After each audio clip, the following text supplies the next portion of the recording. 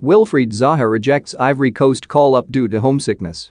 Crystal Palace star Wilfried Zaha has turned down a call-up to the Ivory Coast national team this month and is considering his international future. The 28-year-old attacker gets homesick during each international break, national team boss Patrice Baumel revealed on Thursday after he did not name Zaha in his 25-man squad for their World Cup qualifiers against Mozambique and Cameroon. Zaha has played just 3 matches for the Elephants in 2021 and did not feature for his country in the June and September international breaks, but could now call time on his Ivory Coast career. He asked not to come because he becomes homesick at each break, said Baumel after announcing his squad without Zaha in it. He wants to reflect on the rest of his international career.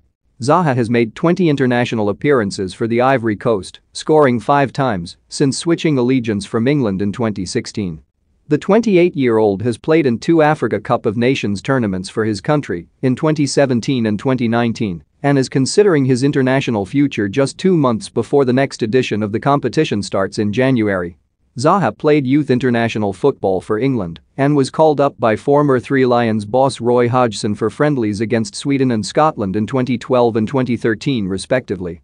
However, he was not handed an England recall for 3 years after his 2 substitute cameo appearances under Hodgson, with the winger switching allegiance to Ivory Coast when Gareth Southgate became boss.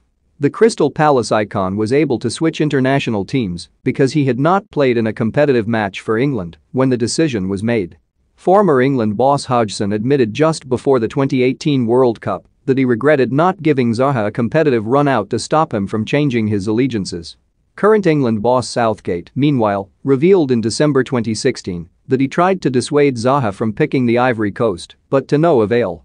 Southgate said at the time, "He's certainly somebody that I think has talent, is in a good moment with his club, and ideally I'd like to talk to him before he makes that